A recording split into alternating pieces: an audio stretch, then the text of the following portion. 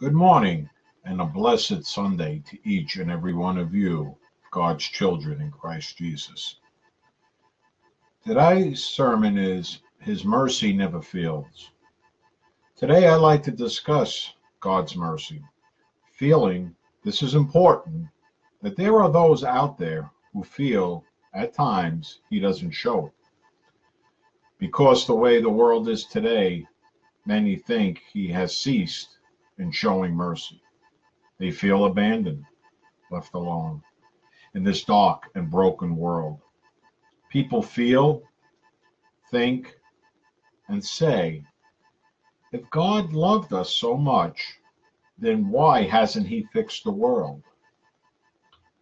Well, I'm here to not only tell those people, but you as well. That kind of thinking is far from the truth. It's totally false. If God did not love us and He had no mercy on us, He would have ended it already. To say God has mercy, but in your heart you feel He has shown no mercy is hypocritical. Not to mention to say that He goes back on His word, which He doesn't. His word always comes to pass. It's always true. Coming to mind here is a statement to show you how God has mercy on each of us and how He shows mercy. And this statement comes from John 3:16. For God so loved the world that He gave His one and only begotten Son, that whoever shall believe in Him shall not perish, but have eternal life. Now here's a question for you. If God had no mercy, then why did He do this? Why did He ask Jesus to come down and die for us? He gave us Jesus because of His mercy and to prove that His mercy doesn't fail and that He does, always did, and always will love us. With God, love and mercy, they go hand in hand. One cannot exist without the other.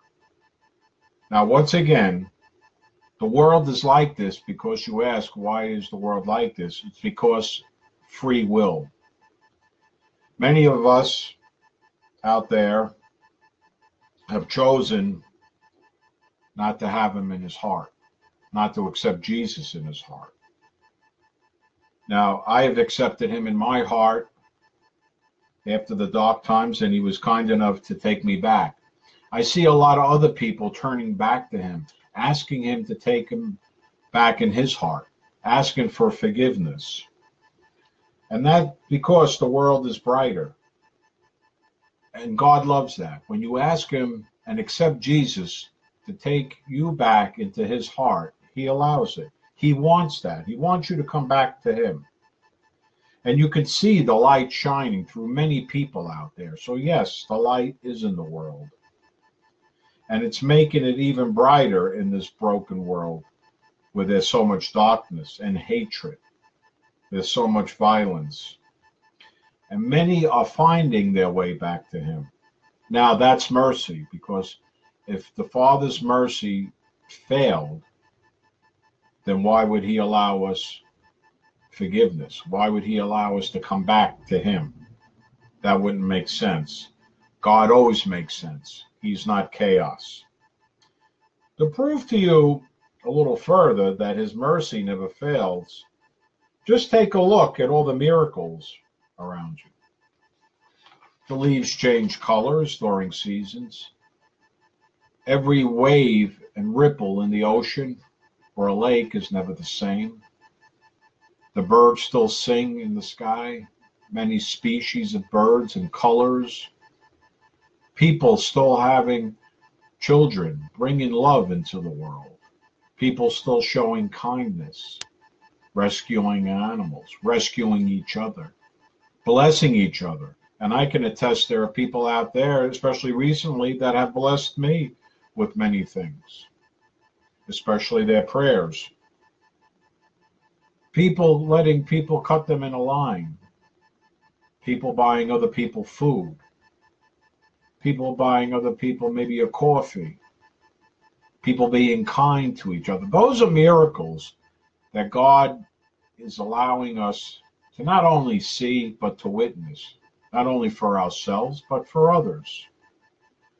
Let us also not forget the promise he made to Abraham, Isaac, Jacob, Joseph, Noah, even Jesus. The list goes on. The Lord your God is a merciful God. He will not abandon you or destroy or forget the covenant with your forefathers, which he confirmed to them by oath. This comes from Deuteronomy 4:31. When we pray, no matter how we pray, he hears every word. So you could be praying in the bathroom, in the shower, in bed, on your knees, in the car. You could be praying while you're watching TV, or maybe just sitting in the dark, maybe in the park while you're walking. You pray when you even spend time with him alone. Not asking for anything, just being in his presence. That's kind of praying also. And when you cannot speak the word, the Holy Spirit takes our prayer right to the ears of God himself. And he knows our prayer because he knows each one of our hearts. Now, he doesn't answer us all the time when we expect him to and when we need an answer, but he does answer us. And the timing that he answers us is the perfect timing because he's awesome. I always say, God is not good all the time, and all the time God is good. I say, God is awesome all the time, and all the time God is awesome. Good is an understatement for the Lord. He's awesome. He's beyond awesome. And he'll answer us when he feels the time is right. Faith, we all need it, myself included. We need to work on it. Some of us have faith that's stronger than others. We all have faith. It's just that some of us have it more stronger. So we all still need to continuously work on it. We're going to take another look at Psalm 6:9 to show you how he hears us. The Lord has heard my cry for mercy. The Lord accepts my prayers. If we really study and meditate on God's word, then there should be no question on how his never-ending, never-failing mercy exists. Jesus also tells us of his Father's mercy by letting us know that in his Father's kingdom there are many mansions, and he's going there to prepare a place for us. So there's more proof. If God didn't have mercy on us, didn't show us mercy, then why would he allow us in his kingdom? Here's another look. We're going to give you more proof. I'm going to give you a lot of proof today on his mercy. Psalm 5:7. I, by your great mercy, will come into your house. In reverence will I bow down toward your holy temple. So when we go to our mansion in the Father's kingdom, in our house, we will bow down before his temple. We will bow down before Jesus and before God in both their very presence and live for eternity in their awesome light, where there is no pain, there is no sorrow, there are no problems. There is only joy, peace, and contentment. That's God showing mercy. The truth now to you has been revealed and proven more than once. You never were, and you never will be alone. His love and mercy for you go beyond human comprehension. Jesus is the only one next to the Father that can describe their mercy for you. So as we leave today, I really like you to go out there and show others mercy, as the Father has shown us mercy, as the Holy Spirit has shown us mercy, as Jesus has shown us mercy, as they still do. Forgive a person if they're angry. You don't know what trouble they're going through. Be kind. It doesn't cost anything. Smile. You just might make that day. A lot of people out there are angry at the world. A lot of people out there want to see others fail because they don't want to elevate themselves even more. But that's their choice. Don't let them dictate your life. Allow the Father, allow Jesus to dictate your life. Let them guide your life. God created you through our Lord and Savior, Jesus Christ. So he had and was there for the blueprints of all of creation. So why not let him dictate your life? Naturally, the people that want to see you fail, you got to pray for them.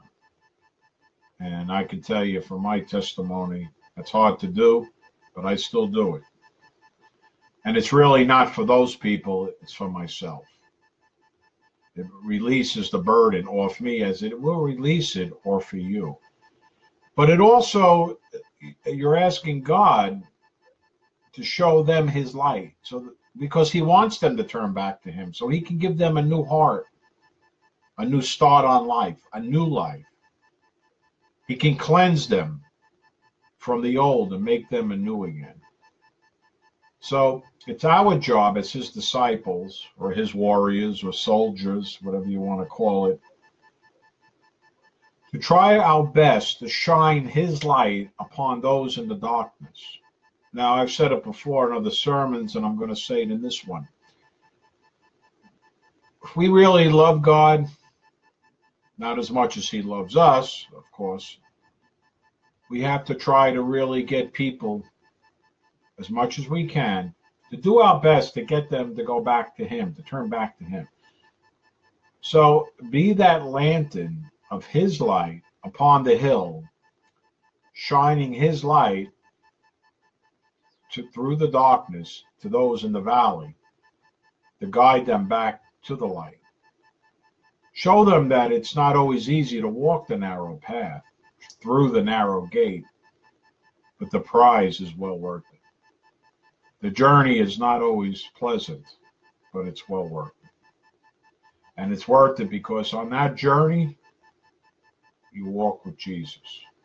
And not only do you walk with Jesus, you walk with God. He walks behind you, ahead of you, and beside of you. Be his disciple. Be his warrior. Show the world his love. Let him shine through you. Let him speak through you. Now remember, he also says, don't be an enabler, meaning don't be a doormat. But you must direct them with kindness and sternness. Always be nice, loving, but firm. Be kind to each other. Spread the peace. Spread the love. Come together in unity. Not only for the nation, this beautiful country of ours, but for the world. Most importantly, come together for Jesus. He came together for each and every one of us, and he didn't have to. So we should at least be kind enough to return the favor. The Lord bless you and keep you. The Lord make his face shine upon you and be gracious to you. The Lord turn his face toward you and give you peace. I'm Reverend Tony. Thank you for joining me today. And please, continue to walk in the presence of God. You'll be glad you did. We'll see you again next time. Have a blessed, joyous, and safe rest of the weekend. And keep shining his light upon those you come in contact with.